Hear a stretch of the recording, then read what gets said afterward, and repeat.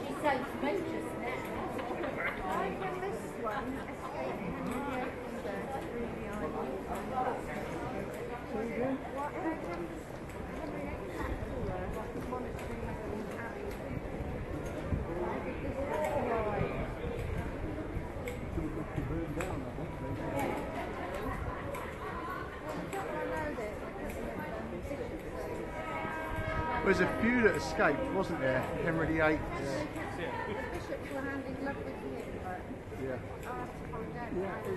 I would guess that it was rich enough to be able to backhand Henry VIII and say, look, the source of income here for you, don't burn it down.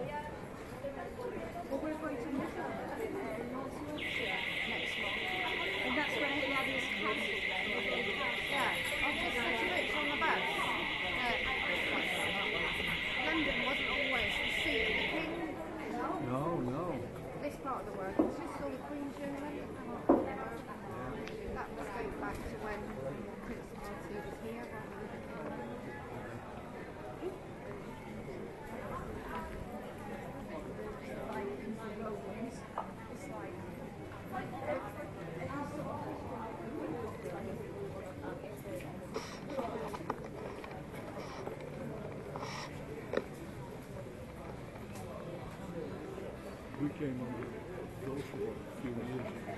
Oh, and you tell it? No, I just said that they do say go to. Yeah, it was this friend of ours, it was, I think at that time, it was his 40th, wasn't it?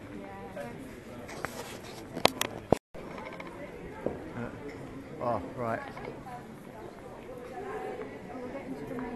Yeah, this is it. See, this is where it gets difficult now because I need to be doing this one and doing my normal videoing, and I can't. And if I asked you to do any of the videoing, you're going to go not on your Nelly.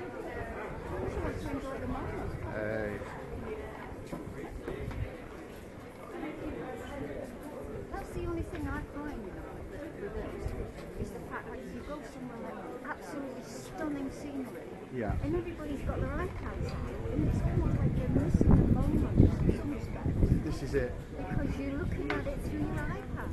Yeah. All in your eyes. No, I've never been to Peterborough.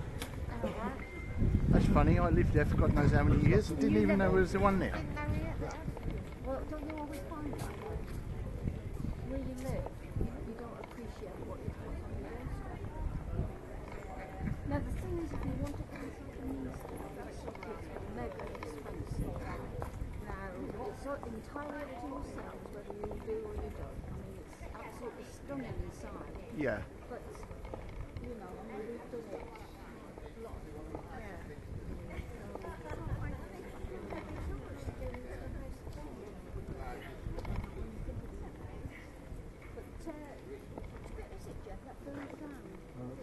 down, isn't it? Down the other side. There was a mega fire about 25 years ago, and a lot of it got burnt down. It was struck by lightning. Really? Yeah. The charging was going to since, yeah. Well, they've been charging since, because obviously they've had to renovate it again. A bit like Notre Dame Cathedral in Paris. Yes, ironically, we went there, and then a few months after it burnt down. Mind you, that did my hits really good, didn't it? Because that made my hits for Notre Dame go through the roof. Well, it was still intact. Yeah, while it was still intact. Before and after, you have to go back now. I don't need an excuse to go to Paris now. So we'll just get on a train and go. It hasn't been totally unscathed then. It's showed in the statues. This would be in their section. There should be all statues on those recently.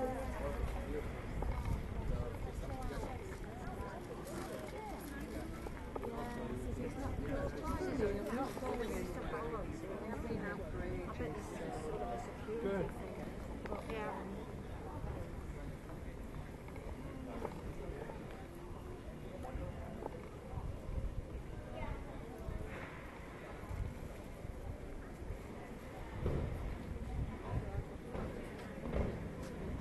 Excellent.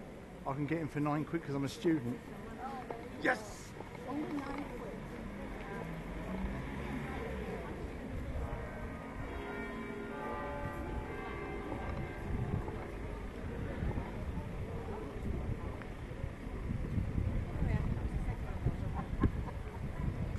That's such a big watch face and I still think Use a bigger watch. See, if I'd have had my hat on, as ridiculous as it would have looked, I'd have had a free hat. Going so far.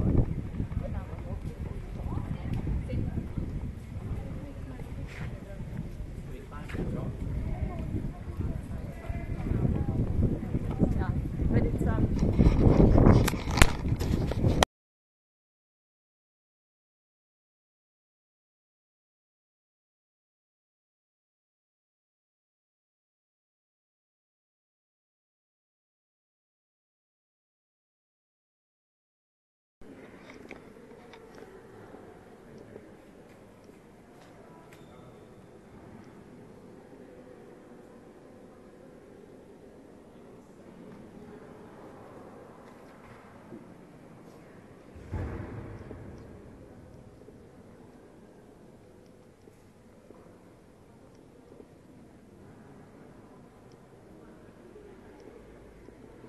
Well, you're allowed this far without paying £11.50. Oh, and there's a lot of scaffolding. There.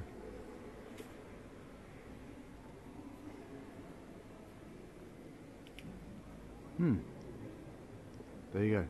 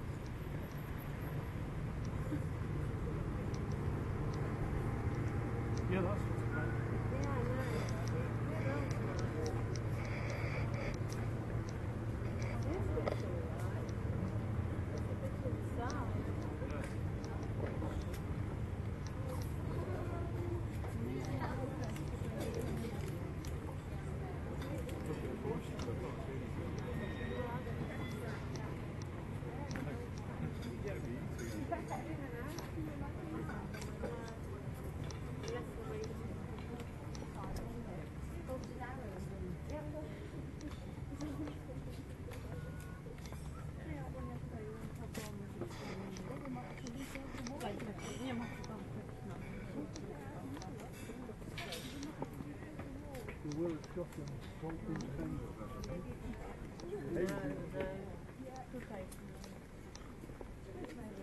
That's pretty today, that little. Yeah. Is that the hotel? No, I think that's at the hotel further on. That's pretty nice. Yeah. The hotel's further on.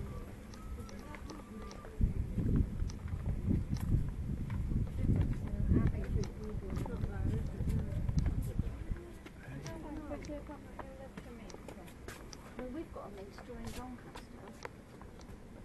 Is it got, because it's got a bishop or something? Or is that nothing? Cathedral has a bishop, doesn't it? Yeah. Yeah, how's it in Minster? Yeah. It is a nice spot. So we've not done this bit of a war before.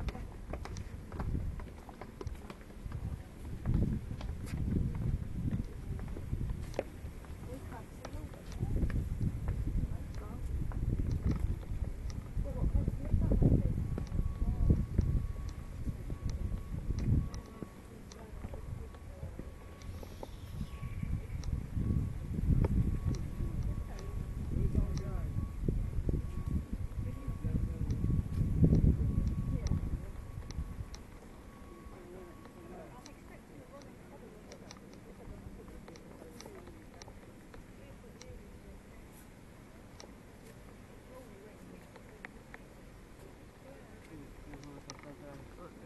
Normalmente son 3 personas.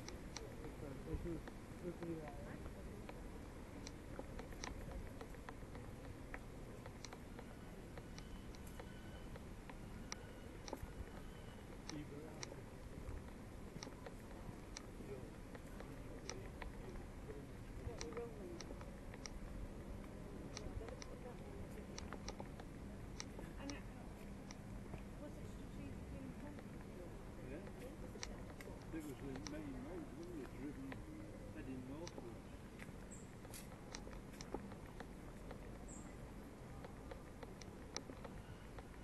Eastern Scotland. Yeah, but I was thinking if the Romans were here, they would have come southwards up the road, surely, wouldn't they? Ooh, Yeah. They squirrels! would come from the south up. Yes. Up the A1, yeah. The old one. Yeah. Same as us. We've got roads in Doncaster called Roman roads. They're the original Roman roads. Oh, right. Because Doncaster used to be a Roman Roman town. camp. Oh, beehives down there on the Down right. Camp on I the think dock. Exeter is an old, very old Roman city. I think it is, you're Yeah. right. In fact, we met some people there I think that's about as in far Exeter, south as didn't they we? went. And they took us to walk around. Yeah. Yeah, that was quite interesting. Because Explain. Very red stone. yeah, well, we're living it round there. Yeah. Round there. Give me pills, loving. We've got beehives. I will do in a minute.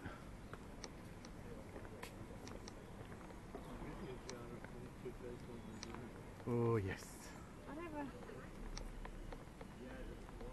So this, the outer wall then, so York would have been this side of it. This is it. Everything that side would have been a. That's right. Everything inside the wall. Right. I think the idea was, in the event of danger, it was big enough for the townspeople to all Get come in in here, yeah. and bring the cattle in. That's what I was saying about the Game of Thrones. The night before the battle. Yeah, that's it. They bring all the people They in would and have shut been- the gates. And they're not being funny, they've been up to their kneecaps in shit. Because there would have been loads of people, loads of animals. Yeah. Can you imagine They all that? sat round a big fire. Yeah. And they all managed to get fed and somewhere to sleep. Amazing. It's television. Oh, yeah. You have to suspend belief. Up to that point, it had been, I thought, it had been pretty gruesome enough to have been to be real. similar to the times it was in. You know, life was very throwaway. And, No, it was, wasn't it? yeah.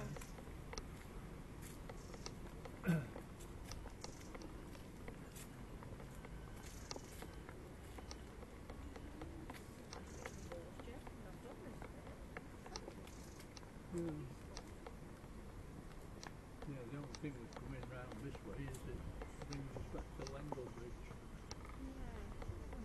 I'll try Farnway Lendal Bridge. Well, that's more or less where we start. Ah, right, okay. That's not a problem. We can always walk back another way, can't we? I bet that's the bishop's house though. Yeah. It's,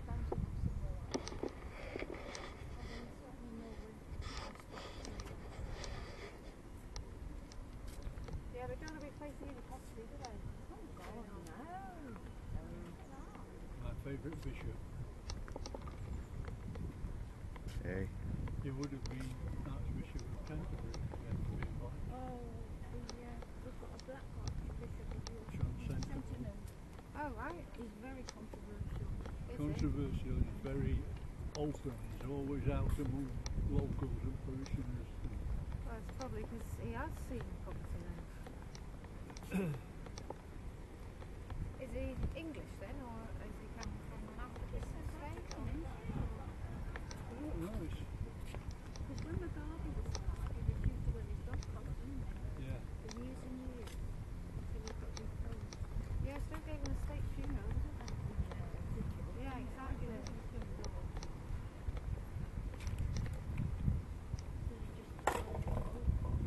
A big bonfire. We'll sit down a minute. Alright, let's just have a quick. Did you get anyone tablets? I'm going to have some in a minute. I'm going to take some drugs. Oh.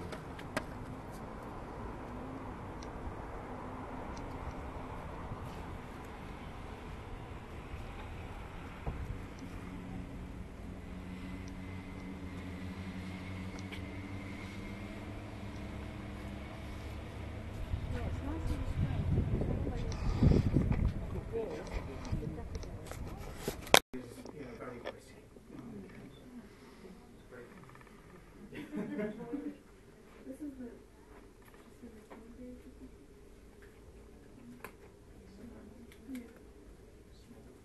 Just noticed your t-shirt, lovely. It's awesome. They're doing the movie now, aren't they? Yeah. I can't remember who they said is going to be the. I can't remember his name. But yeah, he's. To me, that's what we should be aiming for as a leader. Is it? Yeah, I can see that. Yeah. We only seem to like things we like.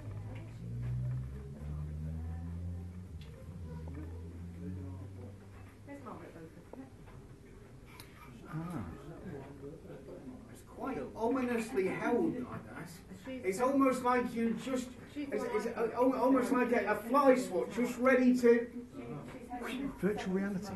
Is it really? Yeah. So when this is all edited out on YouTube, anyone looking can just move around and it'll be like they're walking that's around. awesome. So it's one of the kind of fish eye ones. Yeah. That's amazing. Yeah, I love that. Yeah.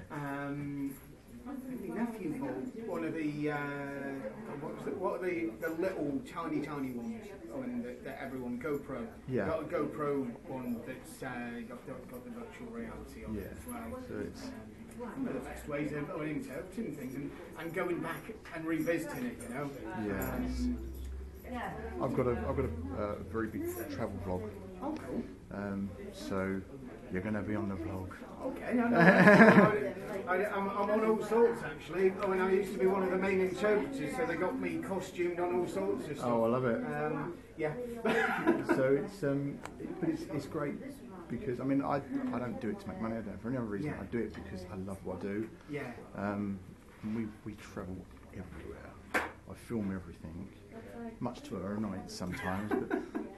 But it's just great to be able to look around and go back. And now I've only just started doing this, Yeah. but this is brilliant because you can go back and go, oh look, what was behind us? Oh yeah, we'll just turn around and have a look. Exactly. Yeah. So I mean, particularly with buildings like this, there's always stuff tucked away that you maybe didn't recognise when you first went, and I mean, with this building, say I don't know whether you heard me saying about stuff earlier, but it's 700 years old. yeah, In about 1320, supposedly, there's a Scots attack on the original Roman gate that was about 100 metres or so in that direction. yeah, The old story is that there were kind of a couple of bits of bureaucratic issues. supposedly it was coming through right by the Archbishop's Palace, the original one that was behind the Minster, and the Archbishop wasn't particularly happy with that constant flow of traffic through. The other thing is because it was going through church land, and what these are in principle, it's not a fortification, on a daily basis. What it is a customs point, and as a customs point, yeah, it's cash, it's muirage. Okay, that's So by moving it here from church land, all of the taxation could go back into city coffers and allow for the payment of the refurbishment of the city gates, the city walls, and the guards who protected these. Yeah.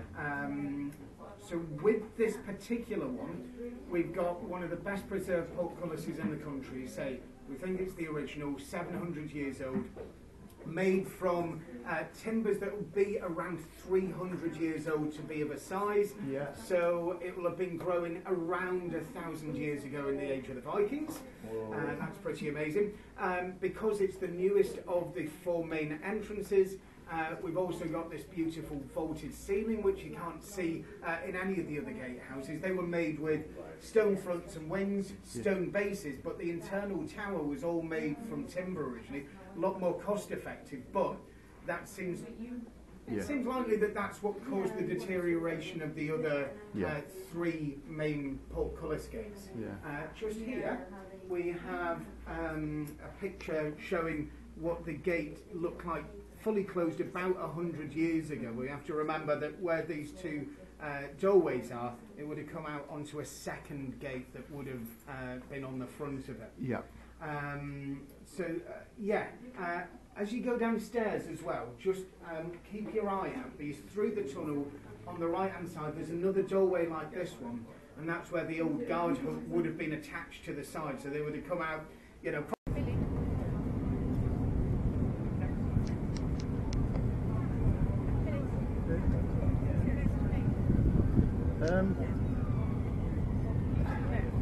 No, I'll see better. It'll go better.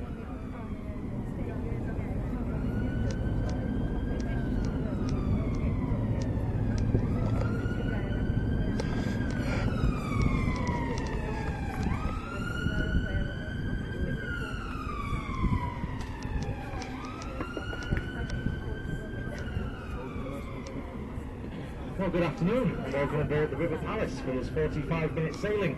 As we leave this second landing, I need to repeat the safety announcement for the benefit of those that have just joined us. Now, the River Palace has more than enough life-saving equipment for all 55 of us on board, which takes the form of the open reversible inflatable life rafts at the front and rear of the top deck, and at the back you'll see there's a stack of orange rigid point apparatus and life rings.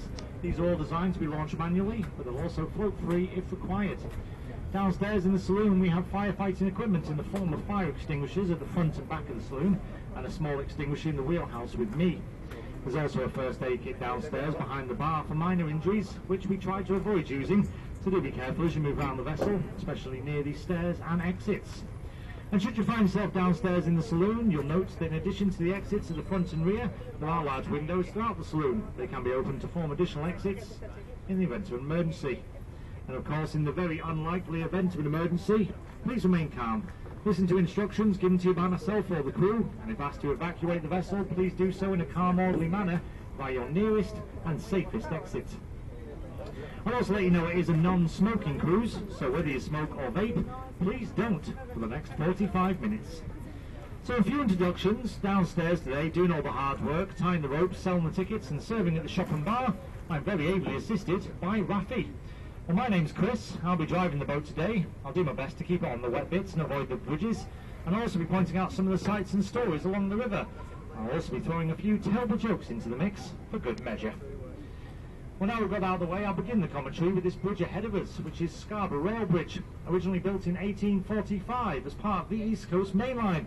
At the time it went to the holiday destinations of Whitby, Bridlington, Filey, and of course the sunny seaside town of Scarborough. But it is a bit of an unusual bridge in the sense that it is a foot and rail bridge. You can see the footpath runs along this side, although I have to say if you are walking across the footpath as a train rattles across the tracks, it can be quite a daunting experience with the wheels only a few feet from the top of your head. But it is an improvement on the original design, because when the bridge was first built they had that footpath between the 2 lines of rail. Now, it would seem even the Victorian health and safety authorities thought this may become a bit of an issue, so they eventually redesigned the bridge, lowering the footpath by about 4 feet and placing it on the outside. The bridge was originally designed and built by Robert Stephenson, the son of George Stephenson. He was the man behind the Stephenson's rocket, as well as the first ever passenger-carrying train in the world. Obviously quite the pedigree to live up to, and it probably explains why his son decided to go into building bridges rather than trains themselves. So once we get under Scarborough Bridge, we'll keep on the theme of the railway. Once we get to the other side, if you look over the trees to our left, you'll see a white roof, the roof of the National Railway Museum. It's the largest museum of its kind in the world. It first opened in York on the 27th of September 1975, a date specifically chosen as it marks the 150th anniversary of the opening of the Darlington to Stockton line, a date considered by many to be the beginning of the railway age. Well, being that it is such a large museum, it has a variety of exhibits, around 1,200 at any one time, and if you were to visit today, you'd be able to see the only Shinkansen bullet train outside of Japan, as well as Sir Nigel Gresley's world-famous Mallard, the fastest steam train ever recorded, and in my opinion, the fastest thing ever to be named after a duck. Although in recent years we have had visits to the museum from some other famous engines, which include Thomas, the world-famous tank engine, and a flying visit, if you can pardon the pun, from the Flying Scotsman. I did tell you the jokes were terrible.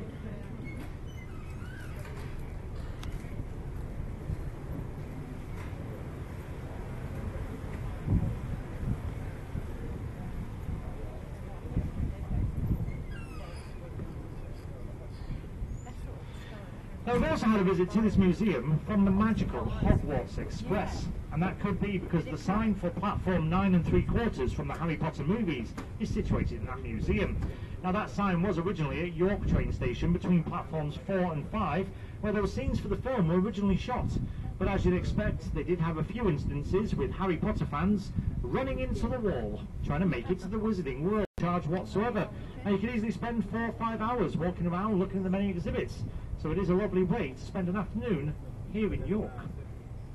But for the next site, we're going to look ahead on our right, where you'll see that grassy bank.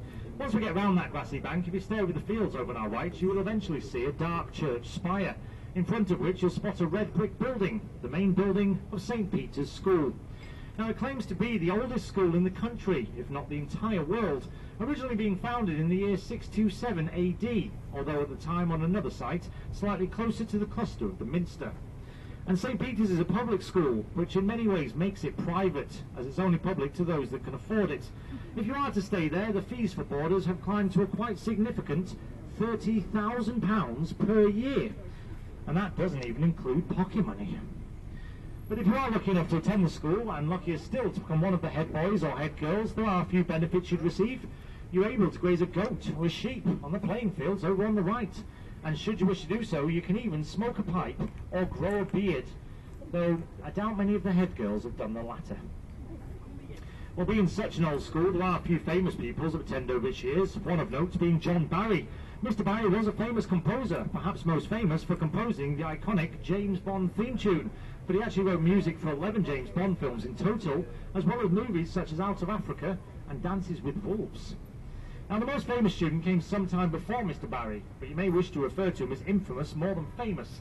At one point in his life, this man was known as John Johnson, and towards the end of his life, he was known by a few at least as Guido Johnson. It was said that when he attended St. Peter's, he showed aptitude in subjects such as chemistry, politics, and religious education. It was also said that he was the only man to ever enter the Houses of Parliament with honest intentions, which of course turned out to be a grave error on his part. Because of that, he was executed, drawn and quartered, and his remains carried to the four corners of the empire before being placed on spikes, as a warning to anyone else that may consider following suit. Although I think you'll agree, taken the current state of politics, no one ever did. Well, some of you may have already guessed, but I am of course talking about Guy Fawkes, one of the men behind the infamous gunpowder plot of 1604. Fawkes was a York man, born and bred, and attended St. Peter's when it was on the previous site. Actually, the land that St. Peter's now stands on, which will come into view on our right in a moment, once belonged to Guy's own father. It was sold to the school by Guy himself just after his father's death.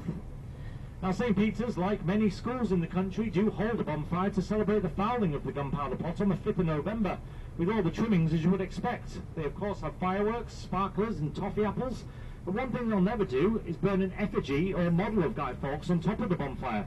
The reason being, in the words of the current headmaster, it would be in the utmost of bad taste to burn one of the school's old boys.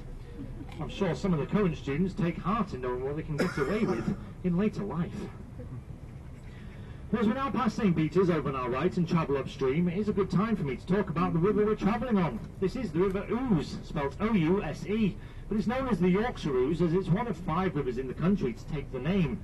The word ooze originates from a Saxon word, ousa, which simply translates as clear, flowing water. Although I think you'll agree with me, looking at the river today, it is in fact water and flowing, though I'm not entirely sure where the word clear came from. Well, despite the discoloration, it's actually quite a clean river. The discoloration comes from peat sediment washed down from the hills and dales, and it contains a chemical known as tanning. It tans the water this colour in the same way a tea bag tans a cup of tea.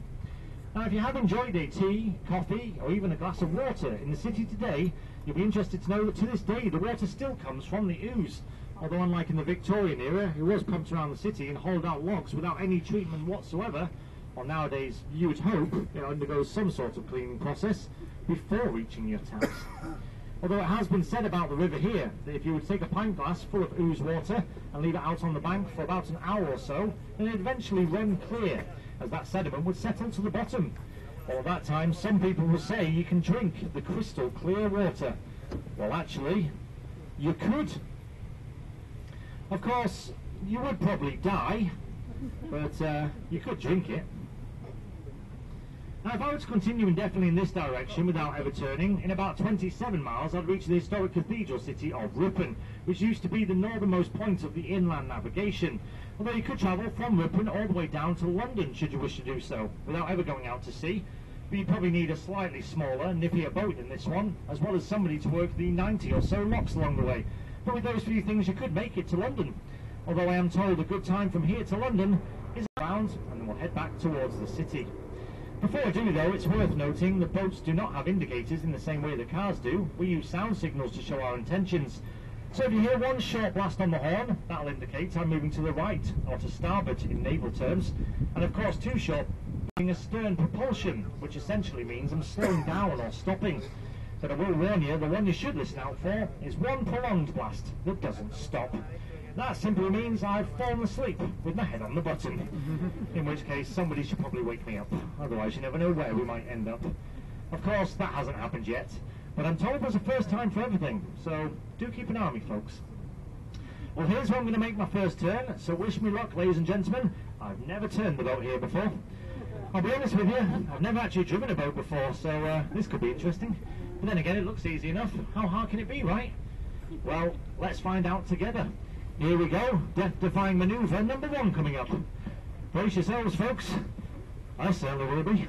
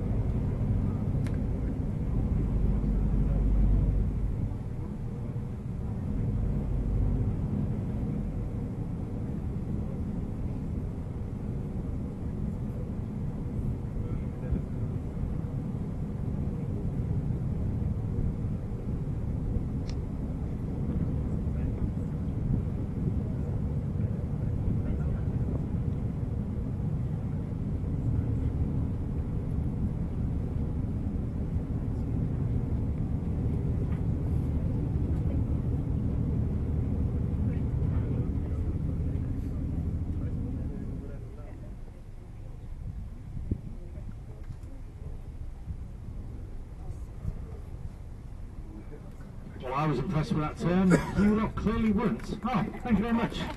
Probably just more relief than actual impressed, but never mind. Well, now that we have made the turn, if you look ahead of us on our left, you'll begin to get your first views of the spires of the Metropolitical Cathedral Church of St. Peter the Apostle in York, which is a very grand name for a very grand building. but it's also a bit of a mouthful, and that's why most locals just refer to it as York Minster. Although I've actually heard it called on more than one occasion now, that there big church. So I suppose any name is equally appropriate. Now what we can see from here is the west end of the nave. You have the two western bell towers in the forefront and the grand central tower just behind.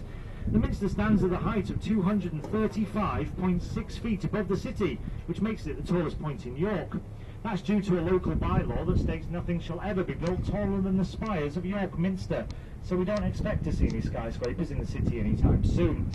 But if you are feeling up for a challenge, you can climb to the very top of the Minster. Now I will warn you, it is quite a challenge, of 276 steep and winding steps, and getting fit on the way is not an option. I know this because over the last 10 years, 6 people have had to be airlifted from the top of the Minster, obviously undertaking that challenge without full consideration, so it's worth a thought before you attempt it. But if you manage to make it to the very top, you'll be rewarded with the best views in the city. And on a very clear day, such as today, you can see for nearly 25 miles in every direction across the entire Vale of York. So it is well worth the effort. Now the Minster we have here today is actually the fourth to stand on the spot, with one being destroyed or replaced in the many sieges and occupations of the city. The construction of this one began in 1227 AD, but it wasn't finally declared complete until 1472. It took skilled craftsmen nearly 250 years to build. Sounds like the same people that are building my extension. Although despite that length of time, it is still an impressive feat, especially when you consider it's the largest Gothic cathedral in Northern Europe, in size of total volume anyway, and it also houses the large collection of medieval stained glass in the country, with around 2/3 of all the remaining medieval stained glass now being in the Minster. But that is spread over 128 medieval stained glass windows, the largest of which is the Grand East window, which measures more than the centre court at Wimbledon. Although the onset of World War II, someone had the quite unenviable task of removing each and every piece of that medieval stained glass before cataloguing it and then storing it away for the war. Despite working around the clock, it still took the team nearly 6 months to complete the job. Well then, of course, at the end of the war, they had to put it all back in again. A 2 million piece medieval stained glass jigsaw, although by then it seems they know what they were doing, because to replace the glass only took around 2 months.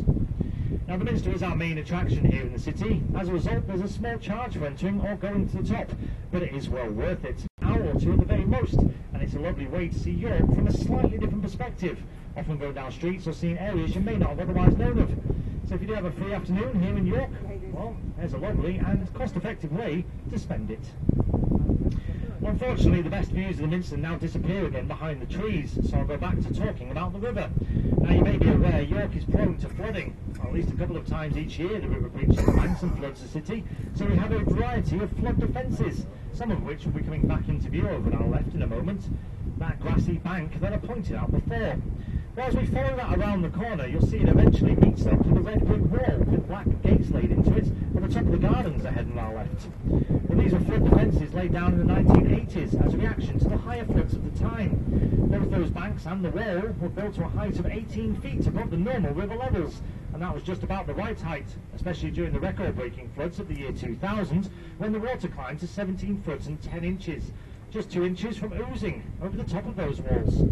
At the time, the government believed the walls would be breached. They actually looked helicopters flying sandbags into the city to place on top of the walls in order to protect those buildings.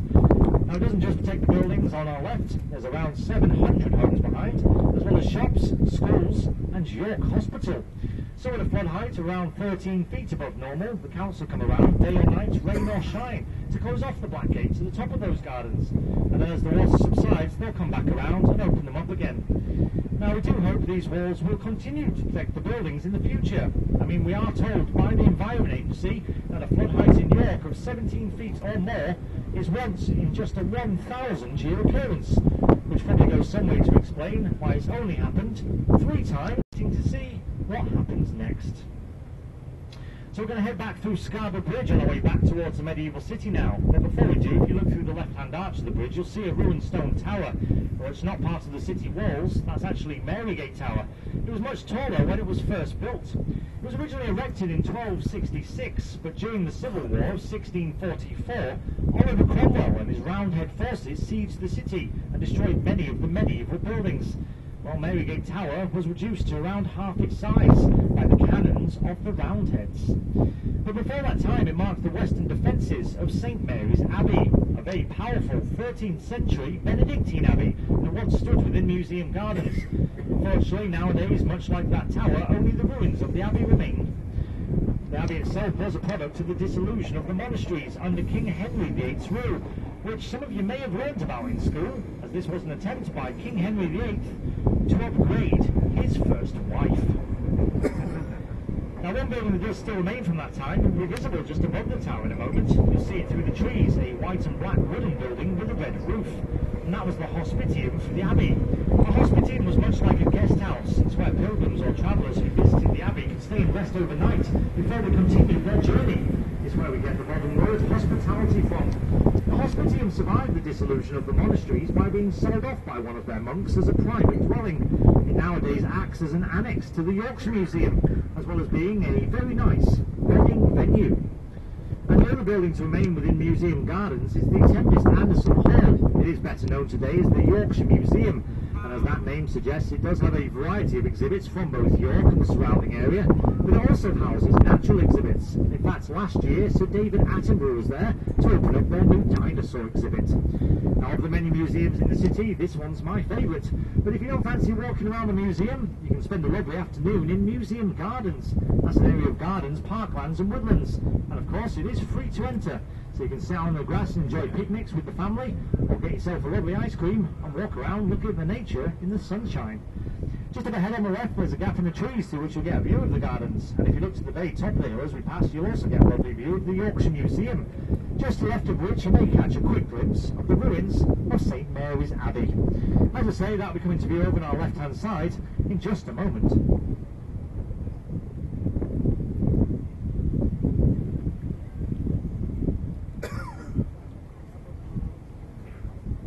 Well, there it is, just coming to view over on our left now. So directly ahead of us now is the first of two cast iron road bridges we'll pass under, this one being Lendal Bridge, designed and built by Sir Thomas Page, who originally was studying to be a sailor until somebody suggested try his hand at engineering, and he found his calling, because Mr Page was the man responsible for the design and build of Westminster Bridge in London, and that was before designing this bridge, as well as in the second bridge they'll pass under towards the end of the cruise. So you'll probably notice some similarities with the two cast iron road bridges here in York and Westminster Bridge in the capital. Through the bridge on the left-hand side there, you can see the City Cruises boatyard, although there's been a boatyard here since 1846, but many of the surrounding buildings predate that by well over 100 years. One building being the Guildhall at the back there, parts of which date back to the 15th century, and that makes it older than the Guildhall in London. But much of what we see today is post-war restoration, because during the Second World War, York was attacked by the Luftwaffe, the German Air Force.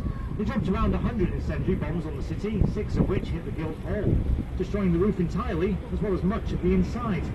Now, as we go past, if you look where the two little red boats are moored up towards the back of our moorings, just above it, in the ground floor windows, you'll notice some smoke damage around those windows from the fires that raged. As we slowly sail past, if you look at the very bottom of that smoke damage, you'll notice it's been washed away in a straight line. Washed away by the river. During those record-breaking floods of the year 2000, the water sat there for a little over a week, and due to reaction with the Yorkstone, it washed away part of history. Although it is a good indication of just how high the river can come in the city centre. So we're going to head into our right-hand side now, where you'll see the Park Inn Hotel. Well, that's York's second tallest building, second only to the Minster, but not quite as grand. It was opened in the 1960s and originally named the Viking Hotel. That's because Viking artefacts were found when digging up the bank. That wasn't a huge surprise, because that bridge ahead of us was roughly the site of the original Norse river crossing, the Dublin Stones, and that was part of the Vikings' trade route through Scandinavia and the United Kingdom on the way out to Ireland. Although an interesting fact about this building is when it first opened, it actually won an architectural award for its good looks. One of York's many mysteries. So I assume it must be a magnificent hotel. Inside, anyway. So ahead of us now we have the Ouse Bridge, named the Ouse Bridge because for nearly a millennium, for nearly 1,000 years, it was the only crossing over the river, hence the name the Ouse Bridge. Although the bridge that stands there today is the 5th to stand on the spot, and the first one was put there in the 9th century. But since then we've had a variety of bridges in all shapes and sizes, the grandest of which was the one that came before this. That stood nearly twice as tall as this bridge, and although only about half as wide, on that bridge stood shops as well as houses, a chapel and a prison. Although perhaps its biggest claim to fame, it was also the site of England's first ever public toilet. Now, as you can imagine, that was a hole cut into the bridge with a wooden shack built around it, so I very much doubt you'd want to come on boat trips back in those days. Although when they built this version of the bridge in order to knock out this city nor the entire county of Yorkshire in half by knocking down the only river crossing at the time, they built it alongside the previous structure, building half it alongside that old bridge before they knocked that one down and built the other half of this. As we go underneath, if you look up to the sides, you'll notice the seam where the two parts of the bridge were put together. And once we come out the other side of this bridge, if you look over to our left, you'll see the King's Arms pub. It is known locally as the pub that floods. It's one of the first buildings in the city to be affected by the rising water. Of course, the landlord, being a good Yorkshireman, doesn't like to lose his product to the river, so instead of the traditional beer cellar, he converted a bedroom upstairs into a beer attic, and that meant he was more than happy to keep the pub open during the floods, as he would happily serve you a pint while standing there in a foot of water. In fact, on a few occasions, as that bar was overtaken by the river, he would just open the doors and windows and hold communion parties in the main saloon. And believe it or not, that's actually quite true. So we're passing through the old port district of York now. We have Queen Staithe on our right hand side and King Staithe, where Senby joined us, on our left. Staithe, another old Saxon word, it simply means mooring or landing place. Now, York's very busy port district is actually the second largest inland port in the country, second only to London. And on very busy days you'd have boats 3, 4 or even 5 abreast to either side of the river here. It was said on those sort of days you could make it from one side of the river to the other without ever getting your feet wet. It'd just be a case of jumping across the top of the boats as they passed closely by. So ahead of us now we have the last bridge we'll pass under in this direction, also being the second of the 2 cast iron road bridges. This one is named Skeldergate Bridge, and probably the most unique of the bridges here in York. As we get a little bit closer, if you look at the arches on the left hand side of the bridge, you'll notice a seam through the middle. Now that's not a structural fault, that side of the bridge was designed to open up to allow taller masted sailing vessels into the city. Those archways would open up like gates and the top lift off to the left, like a drawbridge. Well, the last time it opened was in 1971 to allow 2 Royal Navy inshore minesweepers into the city as part of York's 1900th anniversary. And that meant that the founding of York, or at least Eber Arkham, the original Roman settlement, was in the year 71 AD. Unfortunately, due to the floods, the winding gear was being damaged and has now been removed, so that means the bridge is unlikely to ever open up again. The Skeldergate Bridge, much like Vendel and Westminster Bridge before it, was also designed by Thomas Page, although it was the last bridge he ever designed, as he passed away before its completion. Luckily, his son, George Page, took up the mantle and completed his father's last bridge, and I think you'll agree, he's done a very nice job. But he did run significantly over budget, so at the time of opening they needed a toll office to pay for the remainder. It was housed at the top of that tower over on our left, and for a while this took on the name of Ha'penny Bridge. That's how much it would cost to cross here at the time, just 1 halfpenny. Well, again, as we pass under this bridge, if you draw your attention to the left, you're going to see a car park. Well, there's good reason for me to point it out, because that car park is built on land known as St George's Field, and was first called St George's Field in the 12th century when a chapel was erected on that spot to St George, the great British dragon slayer, by the Knights Templar. Well, of course, the Knights Templar were eventually outlawed by papal decree, and that chapel was knocked down. But the area of land over there on the left was given to the city as common ground, and as such there are still a few rights and privileges observed on the spot to this very day. One of which is the right to hold a travelling fair. It's actually been held there since the medieval period, and to this day, every Easter, we still hold a travelling fair on the car park on our left. All the men and women of York were able to come out here and hang their washing between these trees, as two of the farmers of York able to graze their cattle on the land, although I doubt they'll get very fat on the tarmac nowadays. But perhaps the most interesting bylaw that still exists is that the young men of York over the age of 14 are still legally required. Now, there is good reason for them to practice their archery, because any young man of York over the age of 14 should he spot a Scotsman in the city, is still legally allowed to shoot him dead with a bow and arrow. Now the Scotsman must be growing a beard and wearing a kilt, and the shot must come from the city walls. But if the young archer's aim is true, and he were to pierce the heart of the barbarian Northman, felling him, he would of course be rewarded with 1 shiny shilling. But I should add at this point that I very much doubt these bylaws hold up in court nowadays, and a shilling is roughly 5 pence in modern day money. That's not even enough to cover the cost of the arrows, let alone the court fees, so it's probably not worth the shot after all. Well, let's agree it's not financially worth it anyway. Now, it is a joke, ladies and gentlemen, believe it or not, so please don't write in, I do like my job. But I have to add that, because I recently got a particularly nasty TripAdvisor review where a Scotsman took offence to that joke. So I will tell you, my dad is actually Scottish. He was born and raised in Bannockburn. So if I am talking about shooting a Scotsman with an arrow, well, I do, of course, mean him. Now, during those medieval fairs of old, a ducking stool would have been erected over here on our left. A ducking stool was a medieval form of punishment and originally used to test for witchcraft. Any suspected witch would be tied hand and foot to the stool and then dumped under the water for 3 or 4 minutes. It was a very simple test. If when they pulled the poor girl out she was dead, well, that was obvious. That, of course, meant she was innocent. She'd be given a very sincere, though rather awkward apology by the city, who would also pay for a good Christian burial. Although, on the other hand, if by some miracle when they pulled the poor girl out she was still alive, well, that was equally obvious. That, of course, meant she must be a witch, having used the powers of darkness to sustain herself under the water. And in that case, she'd be dried off for a little while, and then executed that very evening. So she either ended up dead, or, well, I guess she ended up dead.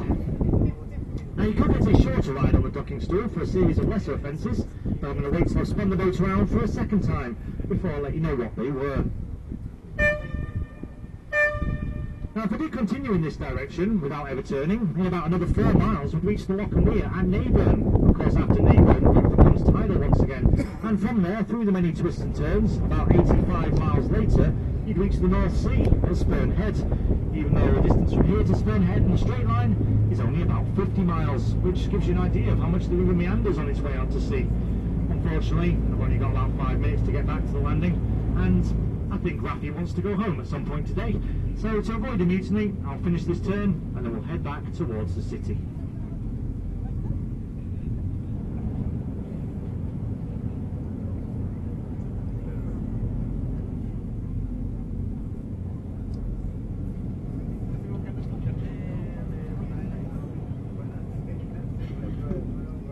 So now that we've completed that turn, as I mentioned just before turning there, you could get a shorter and hopefully less fatal ride on the ducking stool for a series of lesser offences. Now these could include for being a brewer and brewing a bad beer, or even a baker baking a bad batch of bread. Likewise, if you were a barmaid and you were caught serving short measures, then you'd probably end up with a ride on the ducking stool. But there is another reason, and a perhaps slightly more serious one, but once again this does have the tendency to offend people for some reason. Well, I do have it on very good authority that you could actually get a ride on that ducking stool for being a nagging wife. Well, I dare say there's 1 or 2 people in this city, perhaps even on this cruise, that think it's a shame these bylaws died out. As people always say to me, it's a shame to lose our old traditions. Although, in this instance, I have a tendency to agree. I mean, after all, nobody likes a short measure or a dodgy sandwich. Of course, that joke can go either way, so I best move swiftly on. Well, ahead of us once again we have Skeldergate Bridge, which marks entrance back into the medieval city. There's Skeldergate at this end and Lendal at the other side, which mark entrance or exits because they both run in line with the city walls. Skeldergate Bridge takes its name from the street that runs ahead on the left, which is of course Skeldergate, and that comes from the old Saxon word Skeldergarda, which simply translates as Street of the Shield Makers. Now there aren't any shield makers on Skeldergate anymore, if there ever were, but there are a couple of shields on this bridge ahead of us. The shield on the left-hand side of the bridge, the one with the white background, the red cross of St. George and the 5 golden lions, should be a familiar shield to those who live in the city. It is, of course, the coat of arms for the city of York. On the right-hand side, though, a perhaps less familiar shield, but you will find it around the city in a few places. This one has a red background, those cross keys of St. Peter, and is topped by the Archbishop's crown. Well, that shield essentially symbolises the area of land overlooked by York Minster,